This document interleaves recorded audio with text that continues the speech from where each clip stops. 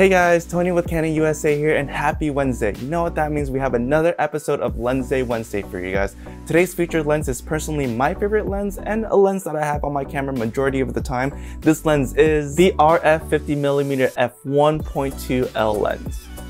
As a wedding photographer and videographer, this lens produces a beautiful, sharp, and clear image. On a wedding day, I'll use this lens for details such as getting ready, makeup, dresses, shoes, accessories, but also this lens is great for portraits.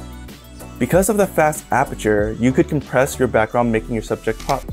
Also, when you're utilizing face and eye tracking in video mode and shooting at a fast aperture, you can produce a very cinematic shot. This lens does a lot for me personally, making it my favorite lens and a must-have in my bag.